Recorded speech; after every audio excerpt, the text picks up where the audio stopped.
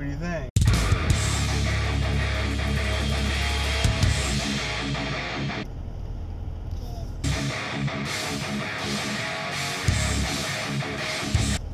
Good. Ooh, an icicle. Good morning, everybody. It's Wednesday morning, December 14th, 2016. And we're looking at the icicle hanging down right there. And look at what Grandpa did yesterday. He installed the running boards on his new truck. Ooh, those look nice. So they match the chrome. What running board? The thing that you tested out, that you stood on top of, that him and Uncle Bob installed yesterday. So they look really, really nice, really sharp.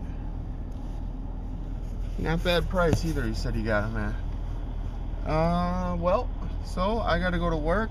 I got my car, the inside of my car loaded up with everything I got because my trunk is frozen. That's why none of this is in the trunk, Grant. The trunk is completely frozen. I can't open it. That's the one feature that this car doesn't have that I always thought was kind of weird. There's no trunk pop. So like, and it's got a physical button that you press in to pop the trunk on the back of the car, and that button always freezes up.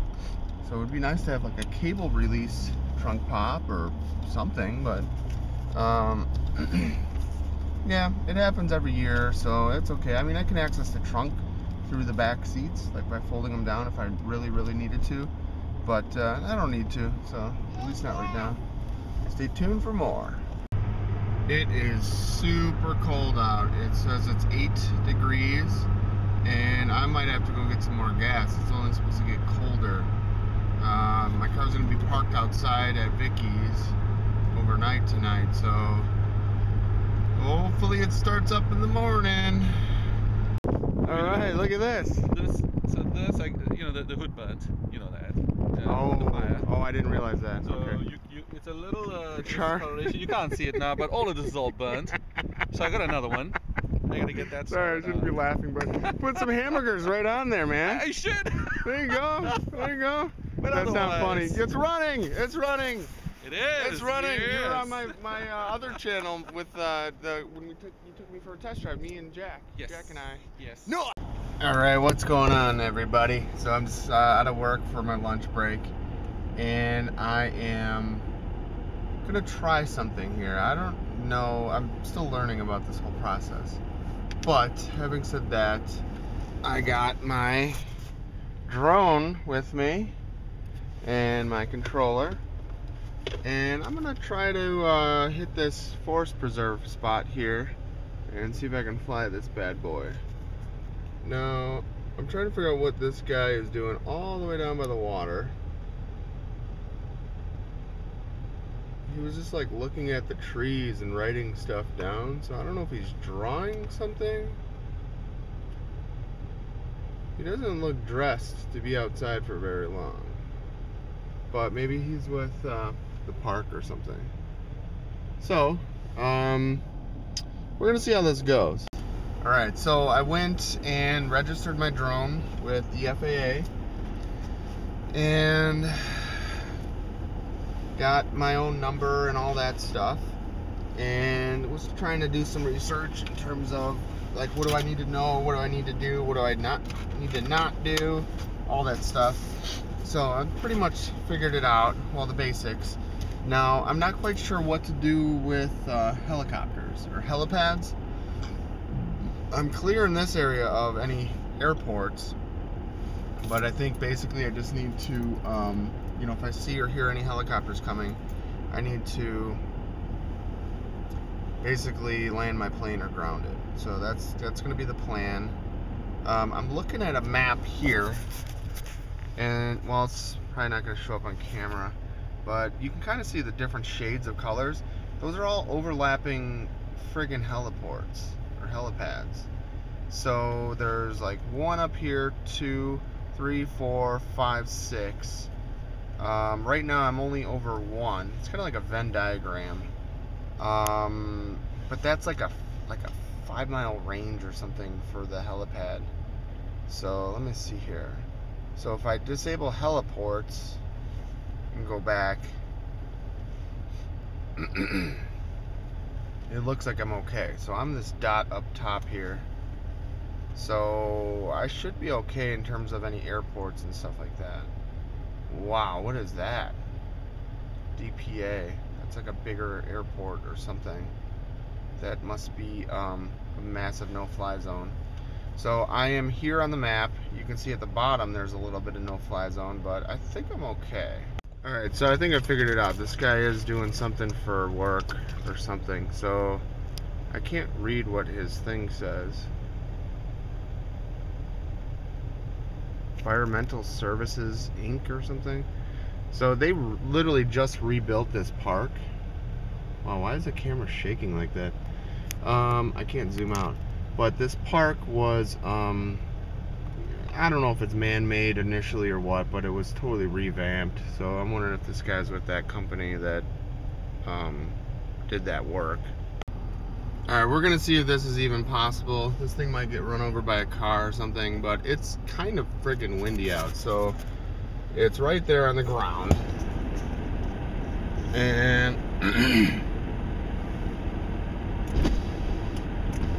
let's see here. It says, okay, ready. Okay, recording video.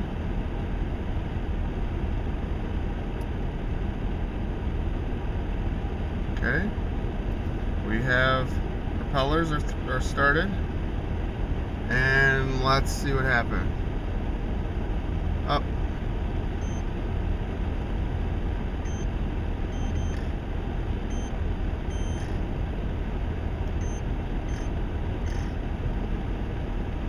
There's me. And I don't think I'm gonna go any further than that. Oh boy.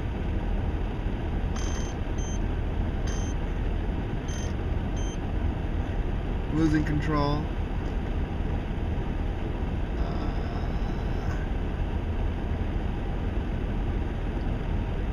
Yeah, too windy. Too windy. I'm a little nervous at this. I don't like this at all. Okay, going lower.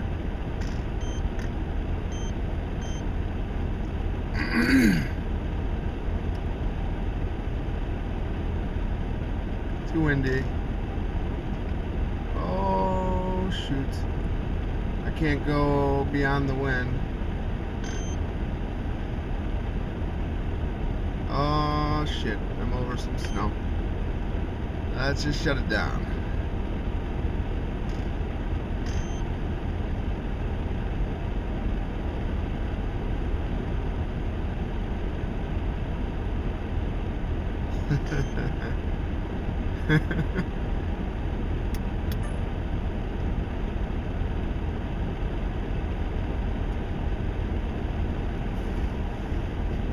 Definitely too windy. That was scary. I could not fly it against the wind, so that was being blown away, and it would have went over the water and I wouldn't have been able to fly it back. So the wind is going that way, like away from me. That was sketchy. So I wanted to land it on the parking lot right here in front of me, but yeah.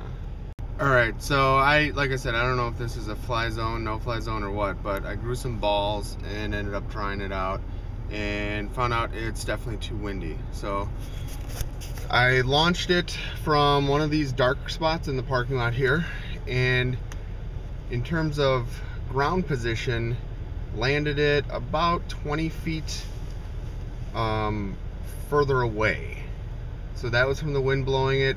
It seemed like as I flew higher up into the air, the wind impacted it more and more, and I was going full rudder or full speed or whatever into the wind, and the drone was not coming back or moving towards me at all.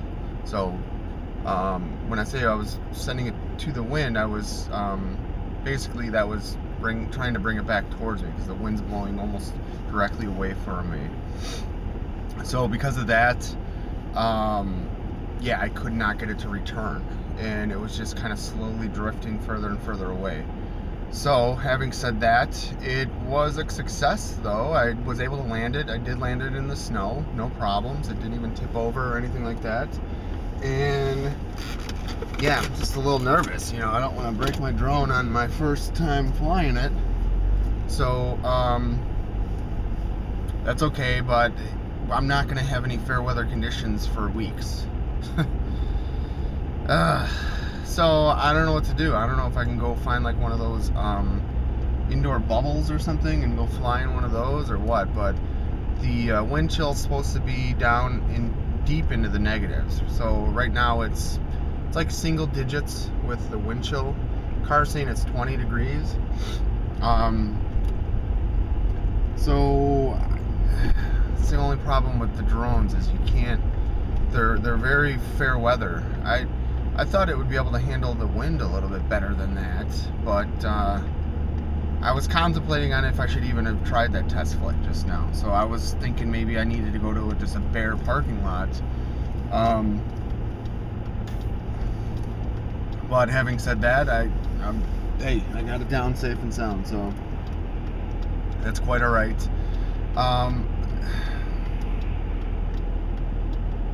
The FAA has their own smartphone app. It's called Before You Fly or something like that, and it gives you a readout of all the local airports and all that shit, and I'm pretty much surrounded by something. Now, the only thing is I don't know, like, so they're classifying everything as an airport, so helipads or helopads or whatever. Also, like, there's like an aeronautical club spot that's relatively close to here, and they're saying that that place is listed as like a restricted or like a no-fly zone, but it's a place just for hobbyists to fly their shit. So I don't know. I feel like a felon just trying to play with my damn toy here. So I don't know. I guess I'm gonna have to put this thing away for the foreseeable future or something. I don't. That's what sucks about living in this area. There's always lots and lots of wind. For those of you that don't know, I'm in the Chicagoland area, and yes, it's called the Windy City, but it was typically called the Windy City because of the politicians, not because of the wind. But we do have a lake, and we have lake effect for everything. So weather, snow, temperatures, all that stuff. And so basically where I'm going with this is all winter long it's going to be windy as hell. So it kind of sucks. I was hoping or wanting to like go up high enough to where I could at least like look around where I just launched it. But I mean, if I only went up, what was that, like 10, maybe 20 feet, and it moved horizontally 20 feet, that could have been bad. Really, really bad. Well, now I know, I suppose, right? There's only one way to kind of know the limitations of this, and that's to test it out and try it out and all that stuff. So, that's it. I'm gonna cut this short. I gotta get back to work. It's just an hour lunch, and I was supposed to have a 1 o'clock meeting, and I'm skipping that. It's for the project. My part's pretty much done. All that I'm have left to do is configure some ILO settings and stuff like that. So yeah, I gotta bring this drone back in, and that's about it. So yeah, stay tuned for more. You know, I may quite possibly look back at today as one of the craziest things that I've ever done trying to fly that drone. I just got out of work for the day, and the wind chill is absolutely out of control right now. Wow. I'm even wearing like jeans. Wind's going right through them. I don't know how people wearing like dress clothes can do it, man. This stuff. Wow. So, I can't for whatever reason get the damn 4K video clip that I shot of the drone footage. I can't get it to pull up on my laptop. So what I did was I loaded it on my phone, and it plays really well. And it's a pretty cool little clip for just having like I only flew less than 2 minutes over my lunch break. So my phone is now telling me it's 15-mile-an-hour winds. That's cold. That's really cold. Let me see if it'll tell me what the wind chill is with that. Wow. So I got to move my car around and go pick up my. It says it feels like -5 with the wind chill. I gotta go pick up my bag and all my stuff from the from work. I don't want to have to carry it out in this wind and all that shit, so I'm gonna pull the car up closer and go grab it. But damn. So it's gonna get even colder, but that's about it. Zcash is taking a shit. Just, I don't know, not much going on, so stay tuned for more. Alright, we're gonna try our first fire ever. Are you ready? Yeah. So, I've never really lit anything in a fireplace, so you can't even see the fireplace on there. Look at that black hole of death. So, what we're gonna do is light some papers first and see if it draws up. I gotta open the flue, or did I already do that? Oh, where's my flashlight? Here it is. Alright, oh, now I gotta pull it down. They're all a little different. Parents' house, you gotta go the opposite way. Alright, okay, you ready? Yep. Alright, here it goes.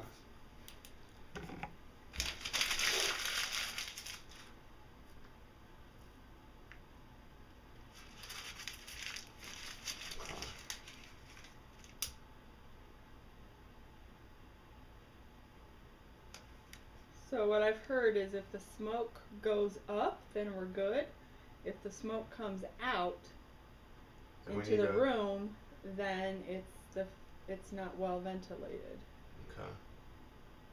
And it looks like it's going up, which Yours is good. Would be good, yeah. Yeah, that's good. That's what it needs to do.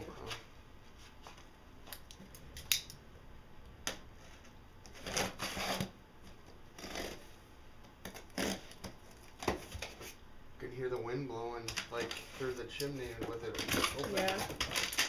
Yay!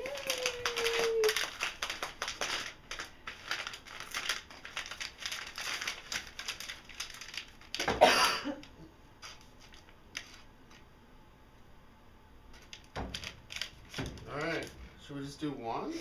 I think we can. Yeah, that's probably... Because especially the way, whatever that holder is, whatever you call it. Yeah, I don't think it's that big to do more. Right. I mean, if we had a bigger, like, fireplace itself, there would be room for more, but I think one is a good, especially the first time. Let's try it, yeah. Yeah, we'll see what happens. Seems to be okay. I mean, I could smell it a little bit, but not, like, bad. Cool, so these are Duraflame stacks, and they're supposed to make crackling noises. So watch, I don't know if it's going out or you need to light the other end maybe. I'm not sure. I'm not sure either. Did you read? Well, it said to light like the one end that I lit, but it almost looks like it's going out. Oh, it's coming back.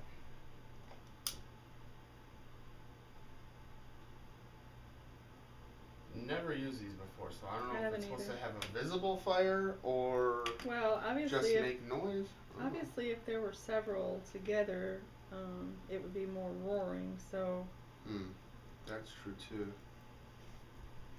It's still burning on the one side. Oh, there it goes. Maybe. Okay. Whoa! Yay! Yay! Thank you. What do you think? I hear the crackling. I hear it doing something in there.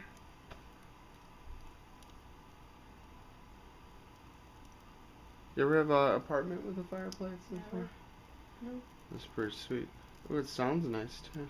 I had a fireplace at my first house, but it was It was a gas fireplace, so it was kind of, that's what I call a fake fireplace. We had the fake logs in there? Yeah. Nice.